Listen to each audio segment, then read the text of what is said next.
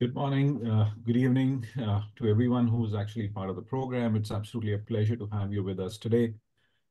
Incidentally, as you know, the India Dialogue Conversations is a series that we have co-created together with Richard and USATMC at Stanford and Institute for Competitiveness. This is where we actually try to delve into idea about India and how various sets of new technologies or things could actually have an impact on India's competitiveness, India's growth, and India's journey forward. As you know, like India is possibly, as I always say, one of the most or the least understood economies of the world.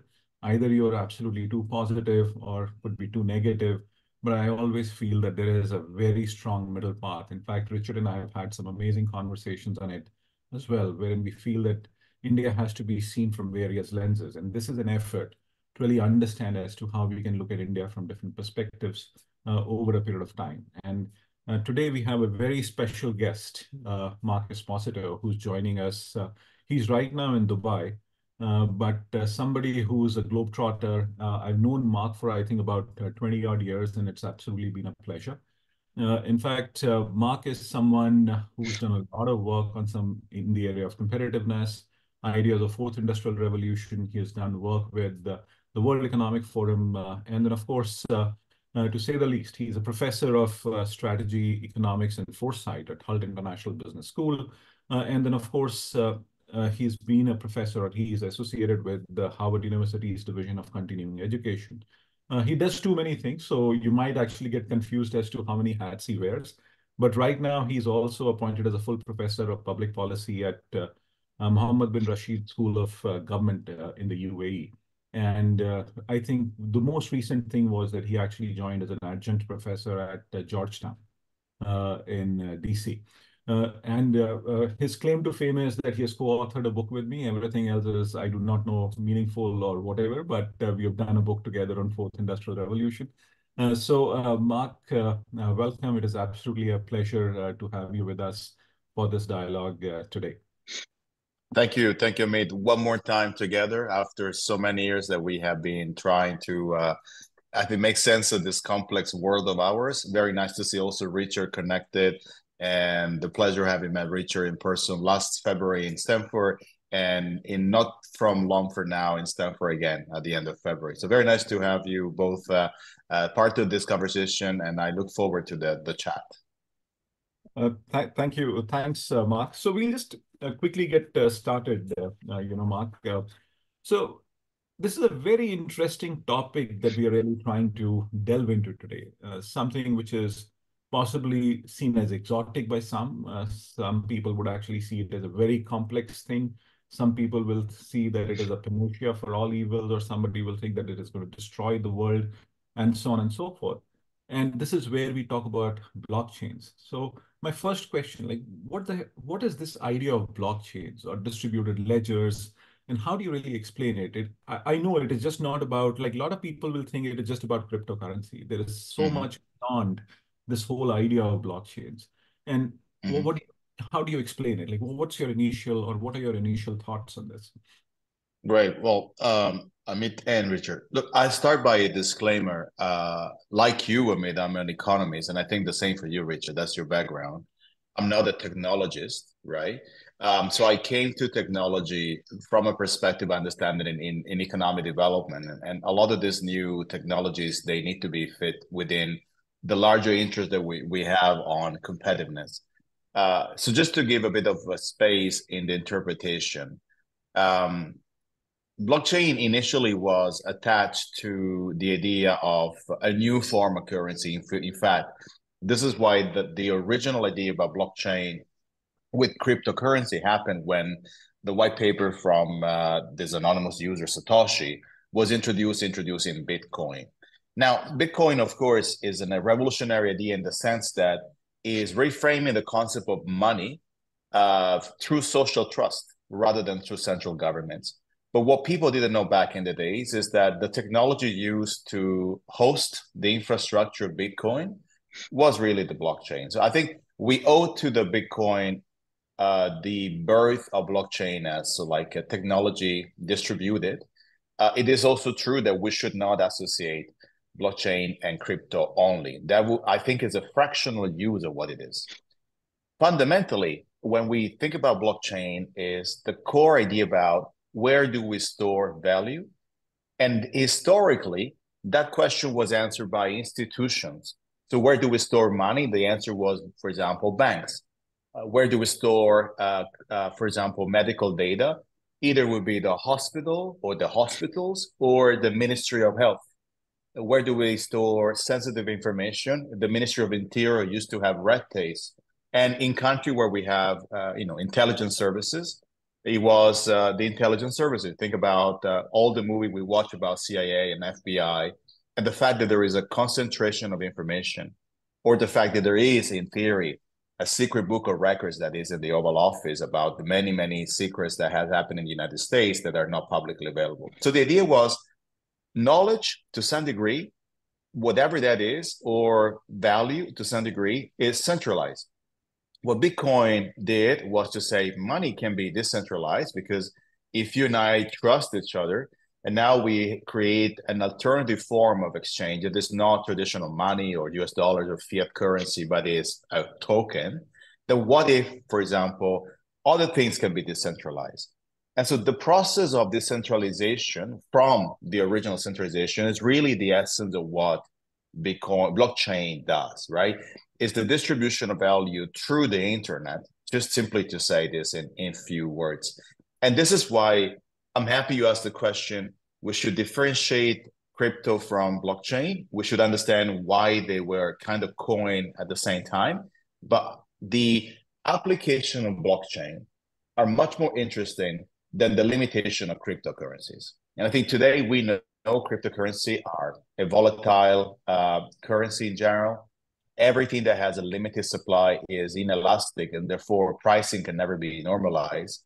If I tell you that El Salvador pegged their currency to Bitcoin from an economic perspective, that's difficult to accept, right? Because we know the limitation of a limited currency. But that is, I think, just the side of the story. The other side of the story is really, if I can start storing information on a technological infrastructure that are no longer centralized, but what's the purpose of ledgers? What is the purpose of archives? What's the purpose of repository, depository, and all of that? So I think the power of blockchain is the inherent transformation of the concept of value. And this is why I think this conversation of today or tonight, depending where we are, if in California or in India or somewhere in the middle, is really to say, in the context of a country like India, that kind of gave direction after the G20 that the digital public infrastructure is so important. Does this make any sense? Or is it too far away? Or is this a FUD? And I think this is what we try to do together in trying to navigate this. And again, from a non-expert perspective, but from a perspective, somebody that in the economic development plans or project that I do, I come across more and more about this. And I'll try to share some of my direct insights from what I have found out. So this is very interesting. And what you really say is the very basis for something like this is trust. And I have to ask you a very interesting question to straight up. Like when you really talk about the world, which is possibly devoid of trust right now, and then you have these technologies coming in. How do you really look at this technology solving the challenges or problems that the people face? Yeah. I mean, look, I think when, you have interviewed, I think, Terence some months back about the Great Remobilization, right? In that work, what we discover is that from a perspective of trust, the erosion is becoming very visible. We don't trust governments in many parts of the world. We don't trust banks in many parts of the world. We don't trust institutions in many parts of the world. And if I ask, people in some country, do you trust entities like the UN, the IMF, the World Bank? Many people will say no. So I think the concept of trust from converging institutions that were supposed to be gatekeeper has been over time eroded. And on national levels, especially in countries where we're electing the officials, trust has been eroded because I think politics doesn't serve as well as before. We either have large polarization of the public opinion, or we see the erosion is that technology is creating digital unemployment.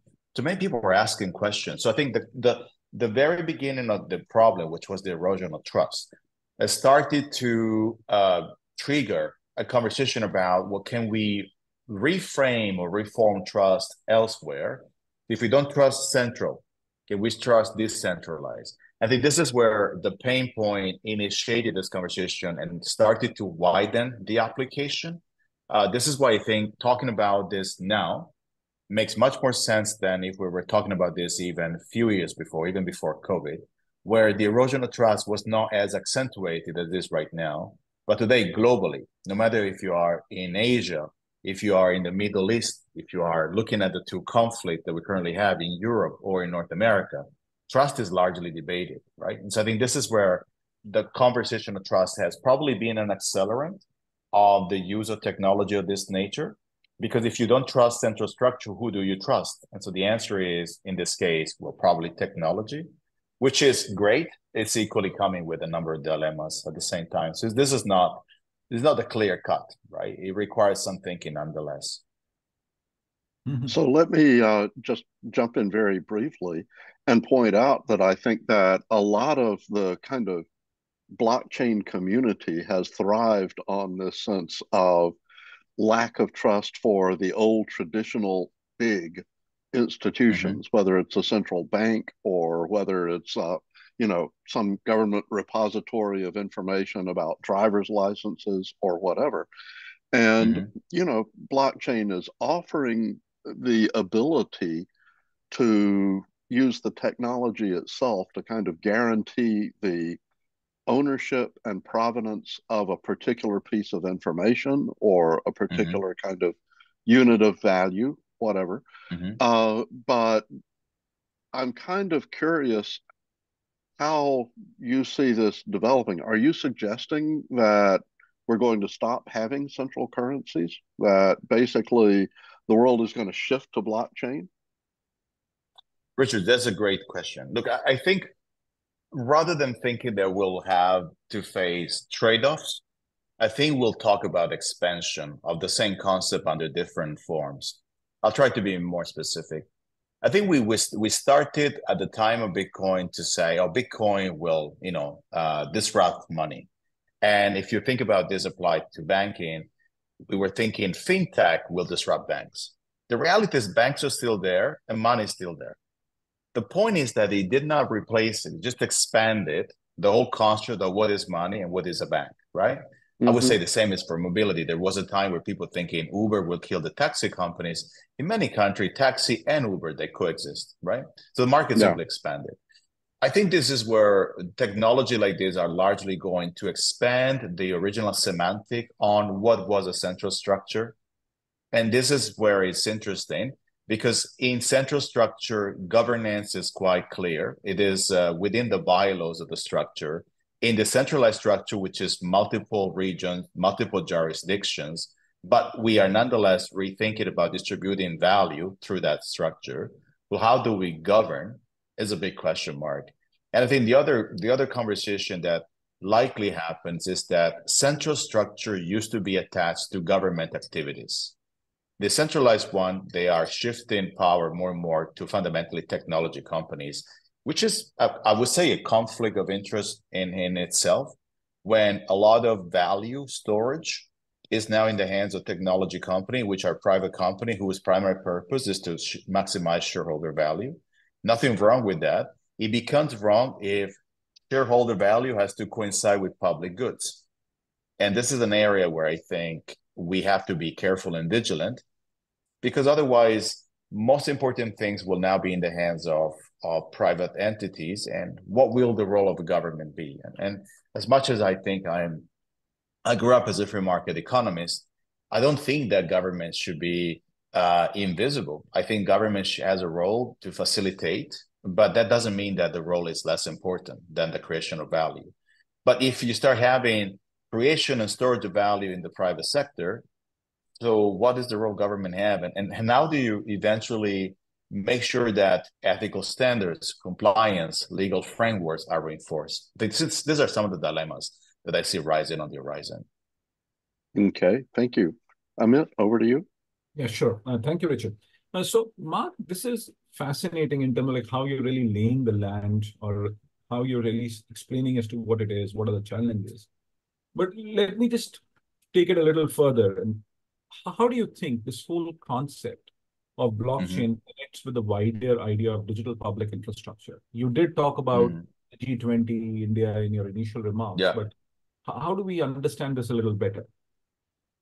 So I think to understand that, I mean, in the idea that governments are attempting worldwide to catch up with the technology pace and modernize, countries that are emerging, they have an opportunity rather than going through the tiers and the legacy of historical steps that are in many cases ineffective, at least in the context of now. Many countries are thinking of leapfrogging. When you leapfrog, you are largely digitizing government services. It is likely that, in some country, visa happen as an e-visa upon arrival. If you see, for example, from the ESTA in the US or the new ESTA in the UK to some of the ESTA in Saudi Arabia, it happens to be within a few minutes from the time you apply, and then suddenly your visa has been issued, right? This was unthinkable back in the days when we had to go to embassies and wait in line for a visa to be issued. So I think this has permeated many parts, from deeds of properties, certificates, to renewals of IDs. And I think in the US today, driving license are somehow digital with basically holograms that show the feature, the face that you can carry on your phone. I mean, all of this is part of an infrastructure of the government that had to become somehow digital. So in the context of a country like India that are looking at their big growth spurt in the next few years, because first, I think the world has realized that this country is rising no matter what. As you rightly say, is a largely misunderstood country in many ways, but it nonetheless is a country that is growing, driven by the demographical benefit, but also by, I think, the new geopolitics of the world, in which India finds itself to be at the right time, at the right place, with the right narrative, stability in the government that the country had. All of this is kind of bringing the country forward. I think when you and I met, I remember slides from 2010 when we were at Harvard, where India was a very, very tiny contributor to the global economy. And now in few years, you have seen a country growing larger. And if I'm asking, what do you think will happen in the next 10 or 15 years? Very likely that the number will double, triple. So within this, by shifting government services to digital, the infrastructure, the public infrastructure changes, not necessarily on everything, but it could change, for example, on mobility. It could change on subscription-based model. It could change a request of documents. And if you do that, the question government have to ask is, how do I securize this? How do I make sure this is not becoming easily hackable? And so by extension, blockchain becomes a safer choice simply because as a distributed technology, it requires significantly larger attempt of cyber attack before we can largely see hacking in general. So I would say it's not in the inherent value of blockchain. The government are doing this by saying in blockchain we trust. It is in the question, how do we make sure that cybersecurity does not create data leakage, that we're having cyber terrorism, that we're losing millions or billions of dollars in just what we don't understand. Blockchain becomes, I would say, most natural form of immunity against large scale. Just to give you a context for both of you, gentlemen, I was a few days ago in Qatar. I didn't know Qatar is the country with the highest number of cyber attacks daily. Millions of attacks, right? So clearly what these guys have done, they have to create a cybersecurity capacity. I mean, the whole idea, I don't want to go too political, but the whole idea about the embargo a few years ago happened through a cyber attack that came from the region and created fake news, and then the blockade started. So long story short, those guys had to figure out what to do. And one way to do that is to start shifting some of the government data on blockchain. They equally brought companies like Google and Microsoft to Doha with the intent of securizing the servers. But it's so interesting that out of necessity, I would say in this case, blockchain happened to be one of the remedy they have against this reckless problem that we're having with cybersecurity, which currently is impacting money, data, supply chains. And I don't think we are far from it. I think we are just the very beginning of a cybersecurity crisis because we are far from the capacity required to countermeasure this. So I think that's the context that I've seen this in kind of the work I also do around me. Mm-hmm. So you make a really good point that the decentralized nature of the ledger in blockchain means that even if somebody can hack into somebody's personal data, they won't be able to see anybody else on the blockchain.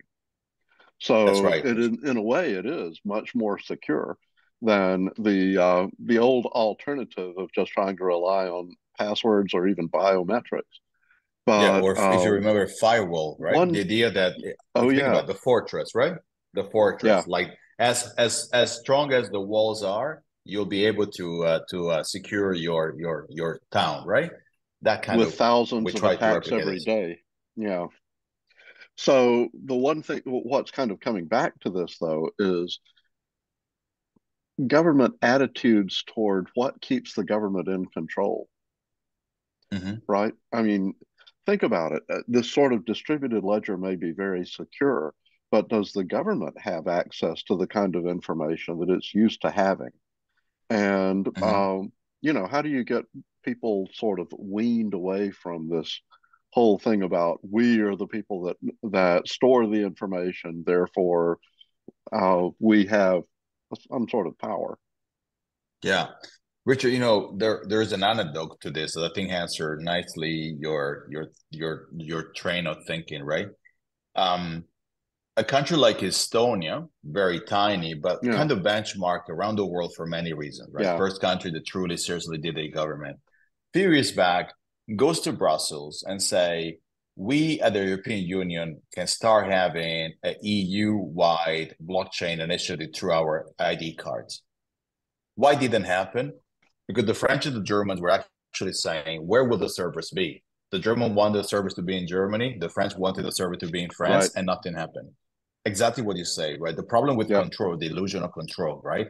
The government wants to have is a critical part of why this technology, although available, has not really been scaling globally, right? So I think it's a conundrum that we have to navigate. Where do government feel that giving in on control will enhance security? And where will government feel that I would rather have security issue but still be in control? And I'm not sure whether the upside and downside in this case make much sense. But I think this is exactly right. Hitting the nail on the head, right, with your point. Yeah, it's tough to get people to think in a new way, but it's Yeah. also a very powerful kind of approach. One of the things that I've been looking at is the use of Mm-hmm. blockchain in supply chain management, Mm-hmm. where you really have a desperate need to share a lot of information across independent companies and governments in an international Mm-hmm. shipment.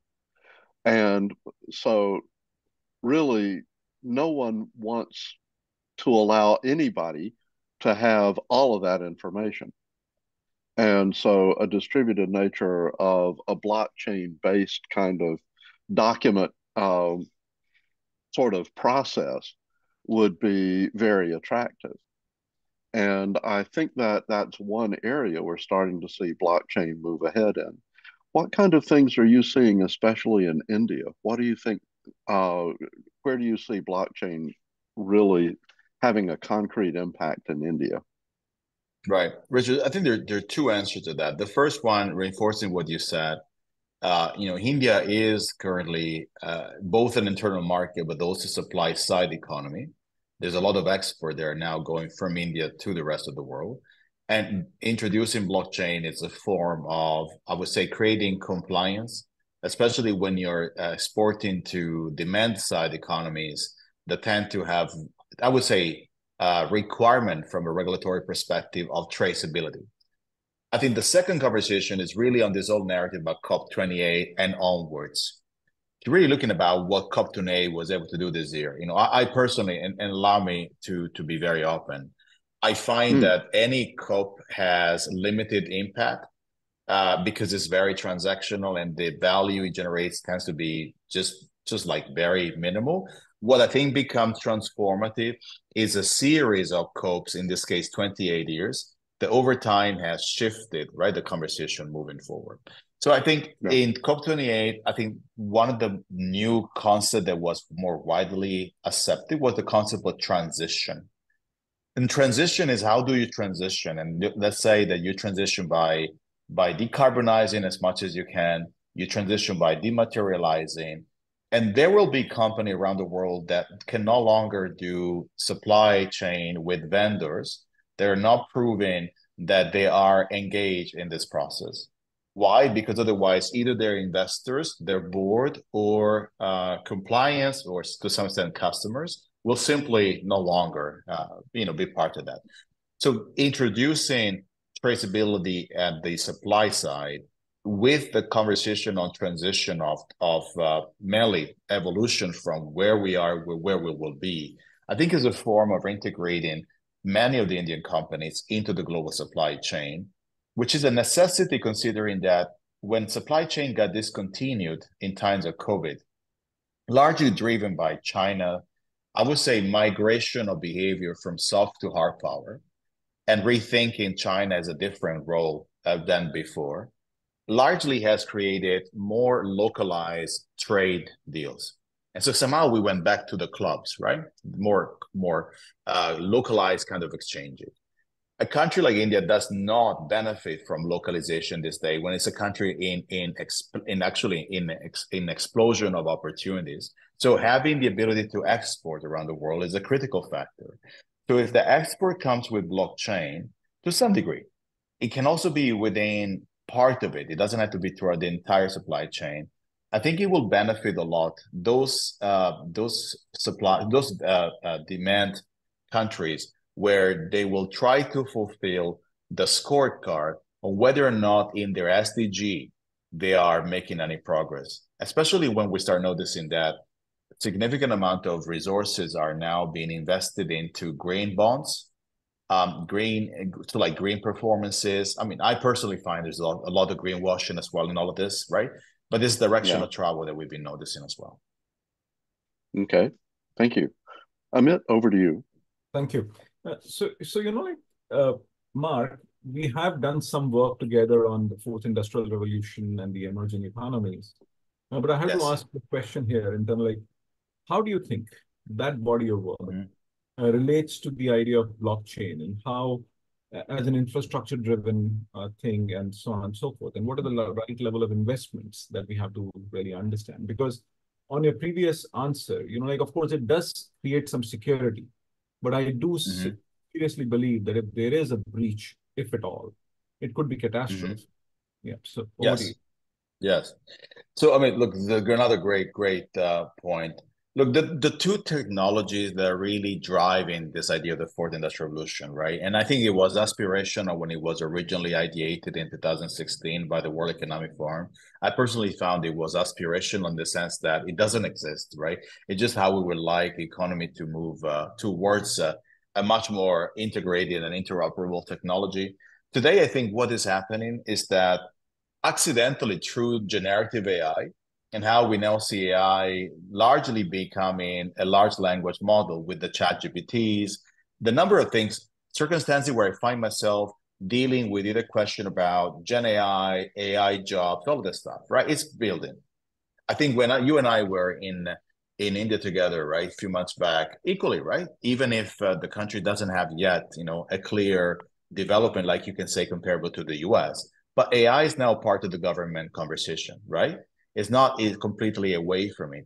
So AI, from a perspective of generative AI, which is sort of like large language modeling and blockchain that go hand in hand, because this large data that is basically shared by the fact that millions of people are using this are stored on blockchains. This is the only place where you can eventually store that.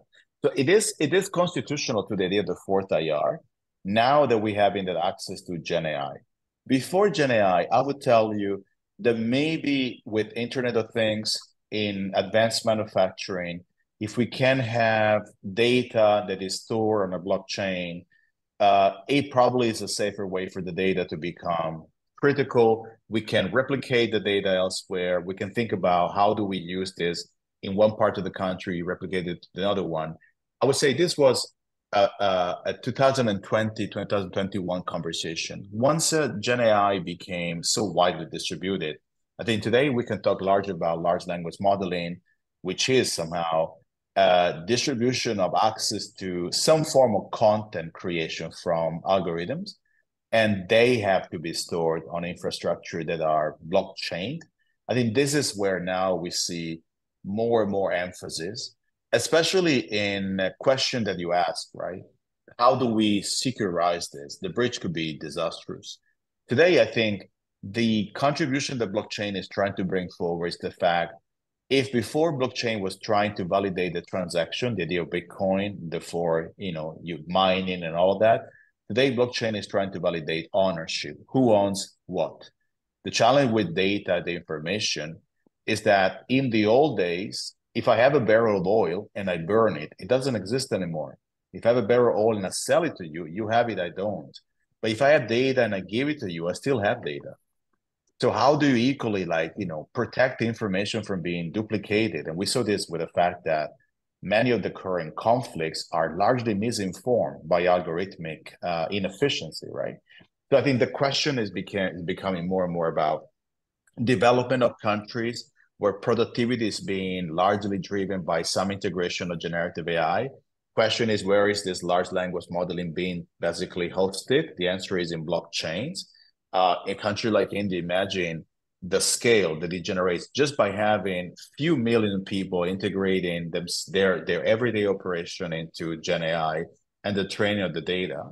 But naturally, we don't have capacity in the traditional storage like cloud to be able to host that, right? And so I think this is where, again, the unintended benefit of the time we live in makes it more likely for this set of technology to kick in. Although it's been around for now, I would say 15 years from the original white paper from Satoshi, right? But so it didn't really scale before. It seems to be scaling more now, also because of the good premise that both of you made at the very beginning, because we decoupled it from crypto. We started to use, like the example Richard, traceability supply chain. I was intrigued, gentlemen, to discover that in Botswana and in South Africa, which you both know are where many diamonds are extracted, the most blockchain industry is actually diamond. And when I asked them why, they said, because the risk of a stone being replaced by a fake one has such a high reputational hazard that the company would never be able to recover from that, right? So what did they do to securitize that? They put the entire traceability on a blockchain. I think it's quite interesting. I think that the timing are definitely more propitious now than if we were having the same conversation 5 years ago. Mm-hmm. So, like Mark, you talk about a certain set of applications, and I'm just curious to ask. Say, one of the biggest challenges that India faces are, say, the pendency of court cases, the land records, and so on and so forth.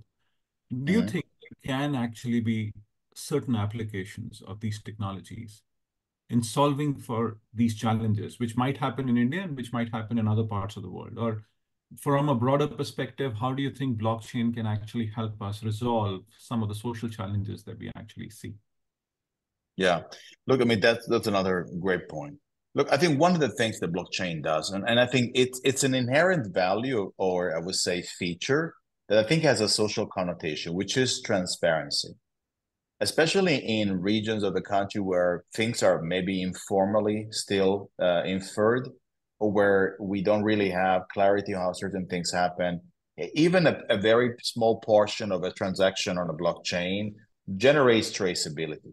I think this is one of the possibilities that we have in understanding better, almost like the behavioral data of the country, right? So that we can start modeling, where we can start eventually predicting what will happen, but equally educate a lot, right? So it can start from the mom and pop kiosk that are very popular in India, that somehow they might want to do a transaction of, rather than on traditional digital payment through a blockchain. I mean, I am constantly reminded how a country like China was able to create e-commerce by a size we had never seen before with WeChat. And now WeChat became the largest infrastructure of e-commerce that the country ever had, to the point that with less GDP per capita, during Black Fridays that the Chinese were celebrating on the 11th of November, because it was called the single day 1111, right? This guy were raising billions of dollars, and they had half of their population in kind of, economically viable. And with the GDP per capita was roughly $14,000. While in the US, we were looking at $60,000, but Black Friday would probably be 2 billion or 3. And so the number was disproportional. So China discovered that e-commerce was a way to accelerate transaction for anybody, no matter whether you were on a kiosk, on a stand, or not.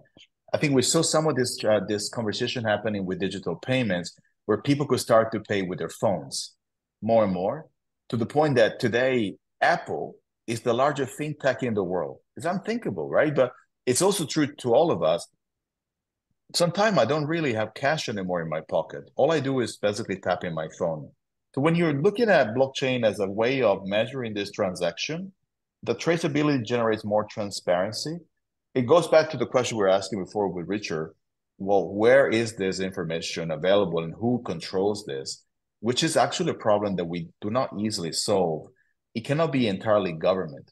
Sometimes it can be private sector, but then it kind of breaches on the fact that when government do not have a way to control this information anymore, do we always want transparency, which I think is a big question mark. Sometimes we don't, right? Just because it's a good thing, it doesn't mean that we want to have it. Well, and some bad some actors really don't want transparency, absolutely, right? At all. Absolutely not, Richard. But I remember one of the very first exercises I was doing on blockchain. Somebody said, see, blockchain is an unforgetful technology. But humans sometimes love to be forgetful, because kind of we can recover from something we don't remember anymore. We forgive, or we don't remember that bank had a scandal. But imagine when information are becoming now constantly available, where we have an always active memory. Is it good? So I think these are big questions to ask. But I mean, I would say transparency for so like social dimension, it would be probably important. It's also a way for us to start having data on behavior that today we can hardly anticipate, because they are part of a cultural norm that is not formalized, that we don't have a trace, we don't understand necessarily how it operates. It's also in the interest of how do you nudge differently, how do you enter market differently, that kind of access to data that allows you to start making hypotheses, which I think is the value that this technology gives you, is the ability to pivot differently from before, because it's not about blueprints anymore. It's much more about, look, social constructs are very different now. How do I hypothesize a new idea, a new business model, new government service, new support for healthcare? How do I improve people's health? I think this big question, they are easier to formulate when you have some form of data basis to start with. I would say that's the direction of thinking. It's very interesting that people do really seem to appreciate transparency. And as we talked about in the India dialogue last February and since then, one of the impacts of the UPI, the Unified Payment Interface in India, is that a large part of what used to be the quote informal economy that never got reported to the government, never got taxed, has shifted over to being, in this system because it's so convenient for people. Yeah. And so if you give people something that will make their lives better, they will vote for the transparency. But that also makes me kind of wonder if developing a system like UPI could actually be a sort of barrier toward conversion over to blockchain, because it's already developed so well with its current, clearinghouse and that kind of system. Will it be harder for India to move into a more distributed approach to sort of online transactions? Richard, this is a great point. Look, I think it could be if it's functional, because suddenly you're not really raising pain points or why people should really transition elsewhere. But it's also true that UPI has limitation, like every possible proposition that you have in any given economy where you have a specific function taken care of by a specific service. So it might be a way of differentiating which industries they need to go faster or deeper in that. And I tried to make an example that I think is where in the variety of the conversation that we have. So these days, we all talk about compliance in many parts of the world. I think for many organizations, compliance is becoming big. In the United States, from mandatory training that we have at university to the entire diversity, equity, and inclusion that has largely permeated the narrative, to the whole idea about identity and pronouns and how do we have to respect it. Now, you can notice that compliance is trying to lift up, right, the standards. It's also true that, somehow when you're looking at compliance, it is an opportunity for organization to start thinking, well, is this enough or can we do better? And if you're looking at the pharmaceutical companies, their compliance is much more stringent than the regulatory one. And I think this is where maybe blockchain will not work well in many industries because we have enough functionality with the UPI. But it might be like in the example of diamonds, a supply chain that is critical, that refines its value proposition in traceability, where blockchain does a much better job. I always find that when we can differentiate kind of what, this Harvard economist called Ricardo Hausman called economic complexity, right? When you can have countries that are able to largely differentiate depending on what they really need, then I think you're creating some form of fortitude out of this, where I love the idea that blockchain is available. I don't need it to be streamlined to every single industry, right? Would I like, for example, the post office in the United States to have more blockchain? I think so. Why? Because he has suffered from lack of productivity for so long right now. Would I like medical records to be on blockchain? I think it would help if I, for example, go from one state to the other, that I don't have to refill my medical history. But maybe should other aspect be blockchain or should they nonetheless be private? For example, the whole conversation we have in many countries about genomics, right? Should my genomic data be on a blockchain or should it be somehow protected? And I think this is where countries have to have the ability to think, not necessarily everything has to be in one direction or the other, but not having the option in the first place, I think is a form of economic deprivation that you don't want to have in a country, in the case of India that is talking, is sort of like hosting the narrative today, that is in the process of moving to this next phase of maturity in many ways. So I just have a curious question here, Mark. So you're saying that, of course, blockchain might not have an application everywhere across the system.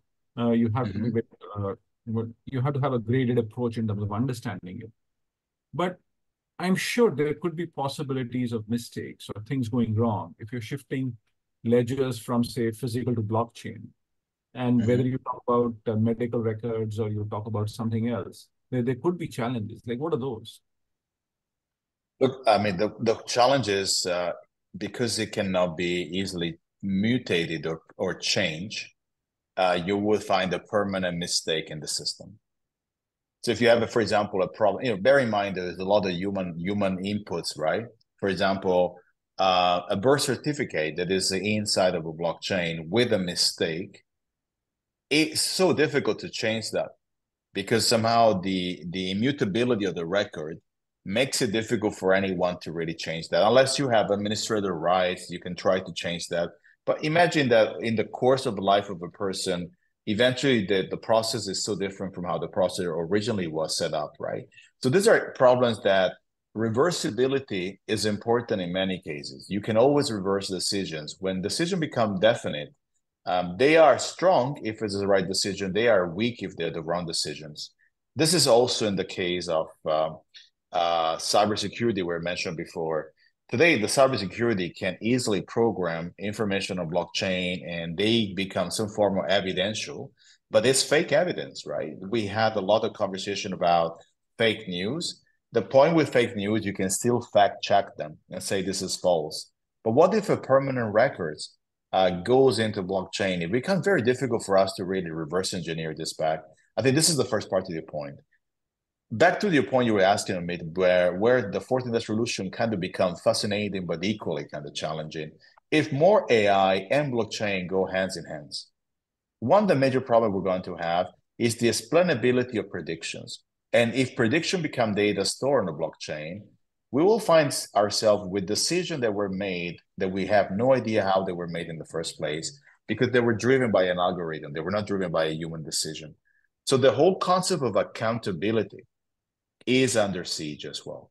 You know, it's like one of the trade-off, more secure in many ways, but also less accountable in the sense that you can no longer say who is in charge of this. You will shift it over basically to say, what is the infrastructure? So one way to mitigate that, Amit, if we use it for non-critical information or if we use it for functional information, I think that will be okay.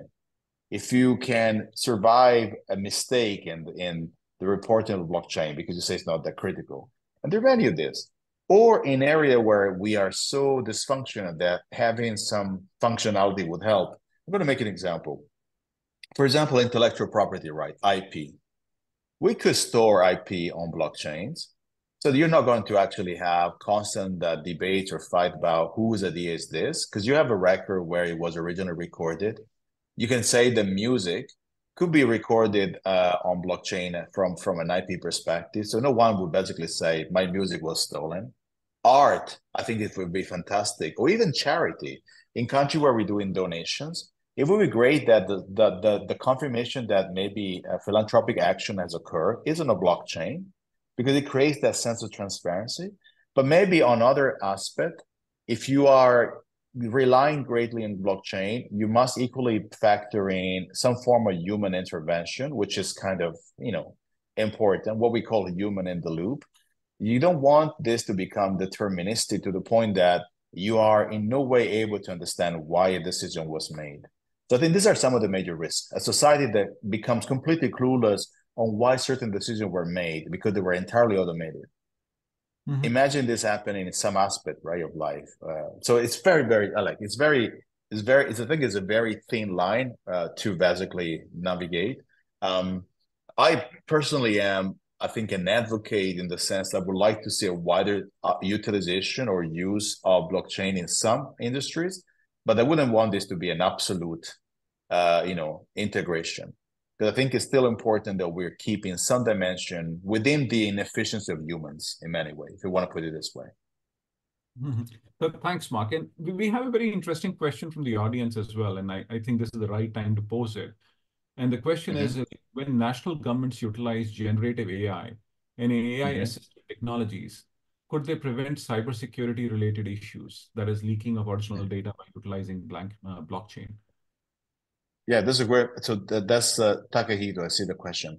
So that's a very good question. Look, I think when you are utilizing Gen AI and you're trying to basically create a strategy against the leaking of data, blockchain, of course, is one way to securize that flow of information better because you clearly have a trace, right? And therefore, it also gives you a sense of accounting of the data that might have been leaked and to what degree has been damaged. So I think it's a form of, I would say, damage control. The same happens with cyber attacks that are going into reputational hazard, where you're trying to basically introduce fake information about any given party that suddenly you are using blockchain to verify data because now you have storage in a place that is not arbitrary anymore.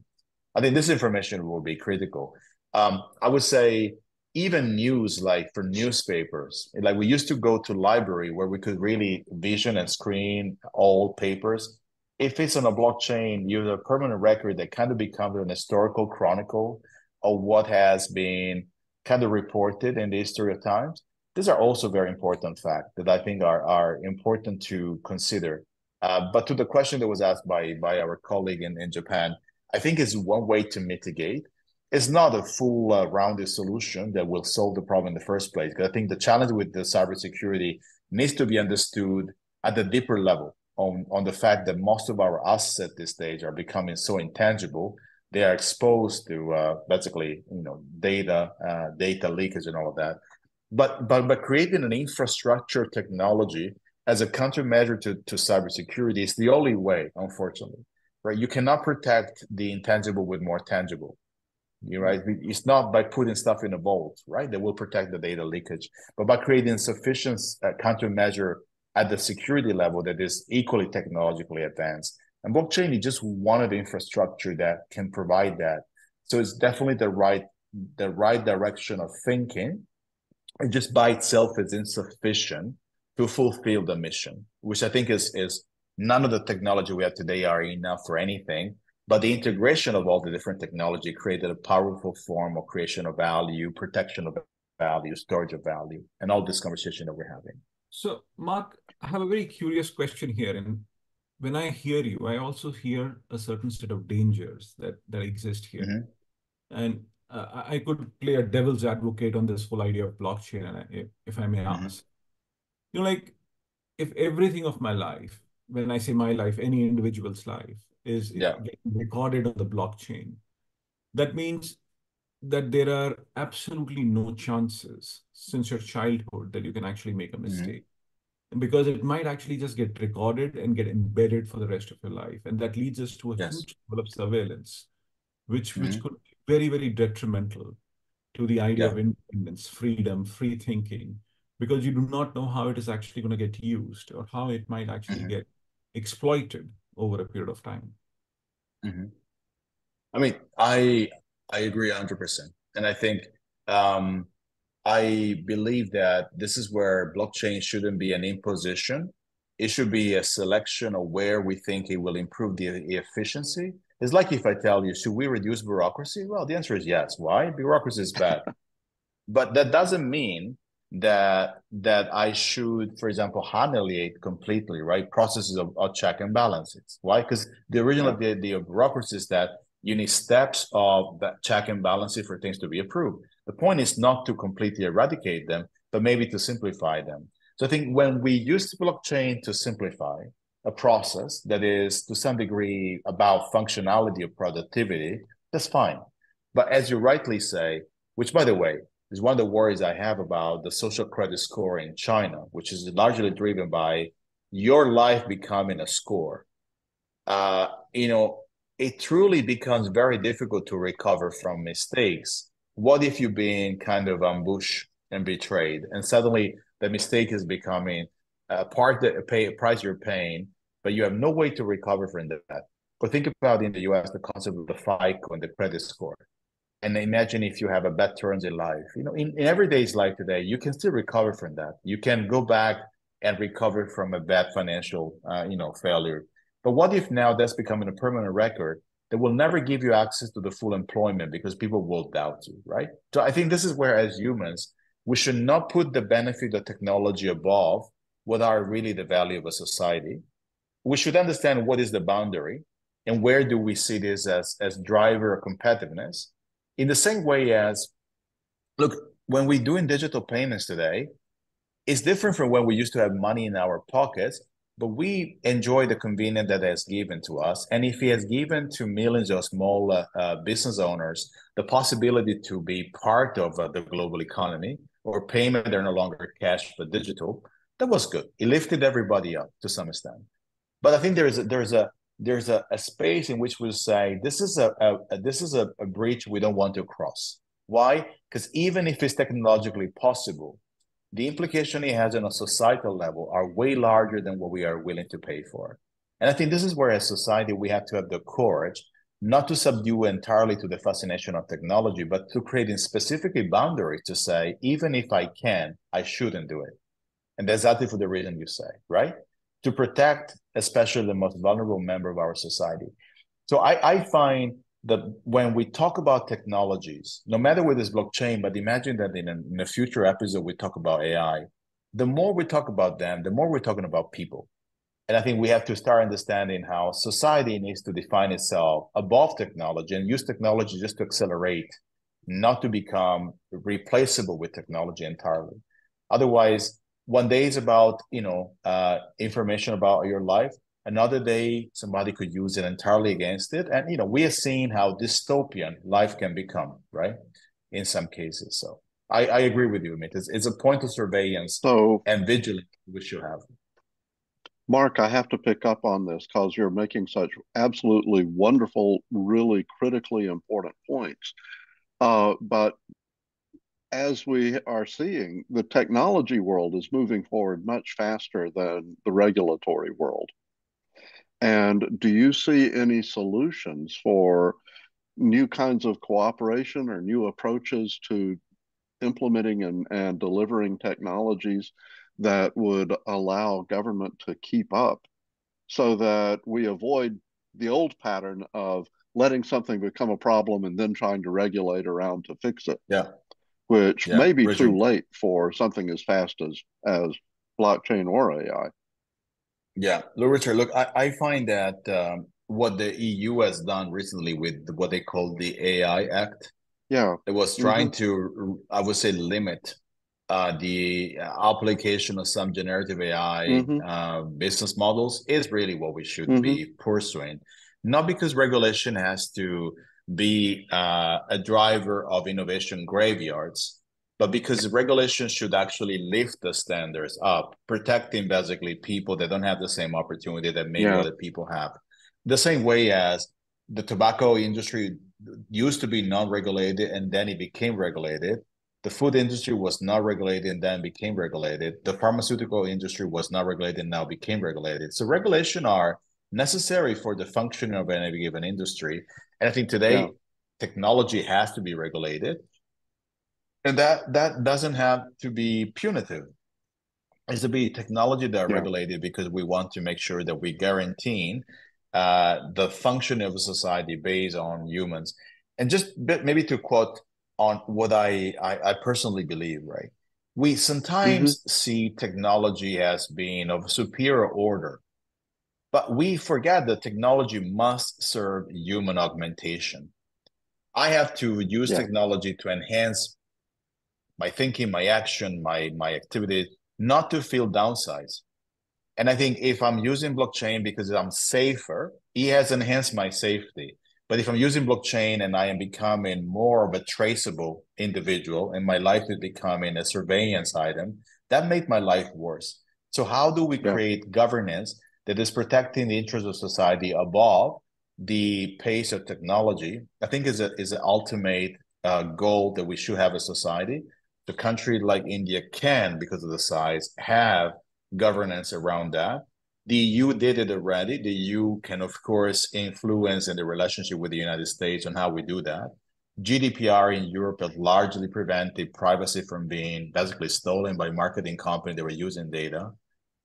So I think we can truly build governance for the purpose of lifting humans up. And technology becomes instrumental to that, but it should never be an end on its own, right? It's always a means to an end, and the end shouldn't be technology. It should be basically the enhancement of society. And back to Richard, that Amit and I we met at Harvard Business School. Michael Porter has been somehow an icon for us. He used to say that a competitive economy is when standards of living and productivity that coexist. It wasn't removing standards of living. He was thinking when people have higher standards of living, it's a more competitive economy. I think we should use the same. How do I use technology to enhance standards of living, not to deteriorate them? I think those are such important comments. Thank you. Amit, over to you. Thank you, Richard. And a very quick answer, Mark. Yes. And how do you see, like you did invoke competitiveness. So your final word on the idea as to how do you think the field of competitiveness will emerge and change, and how that whole integration with these sets of technologies might happen into the future? You see, I mean, you and I grew with this idea of clusters, and cluster used to be industrial, conglomerate. They were basically concentration. Today, we have to realize that many economy will generate digital ecosystems. We'll have country that will start promoting digital trade. And so I think the fact that technology is there inevitably will change us.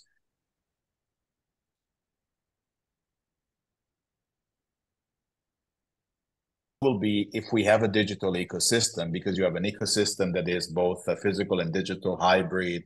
Well, how do we navigate the conversations that are about research, institution for collaboration, government agency, innovators, startup, finance? I think it's just to redefine the ecosystem, I would say stakeholders, and some of them will be physical, some will be digital. Maybe an investor can be global, but then in this case, we'll have to figure out what is the regulatory framework for capital to go to an ecosystem. Back in the day, it could be called the traditional FDI. And today, FDI can come through a digital transaction. You might have countries that are going to use digital procurement to get basically a contractor to compete globally. And that is through an auction model that is now on dynamic pricing internationally. But somehow it has to be reframed in the context of always the purpose of a competitive economy, which is enhanced productivity and standards of living. And this proximity has to be calibrated to what it means to be in proximity in time of what we call phygital, physical and digital, right? So I don't find it to be disrupted to the point that it will go away. I think it's just going to be elevated to just the next evolution of a competitive model, which will have to take into account digital ecosystems. Thank you, Mark. This has just been a very fascinating interaction. I think the last 60 minutes have just passed by. I think we could have asked you a lot more questions, but we look forward to engaging more in the other dialogues to come and other locations that we catch up and meet. But thanks a lot for joining us today. And I think I would just like to tell the audience and people who have joined us today for the program, happy holidays, and we'll be back with this program in the new year in 2024 on January 25. But thanks a lot, Mark, Richard. It was absolutely a pleasure to collaborate on this session with Mark. Richard, if you would like to say anything. And thanks, Mark. Thanks very much for a really well thought out session on a very important kind of, transition we're in the history of the world. And also thanks to everybody for participating this morning. We're delighted that you wanted to spend your time and hear about this topic, and we look forward to talking with you again in the new year. Thanks to everybody.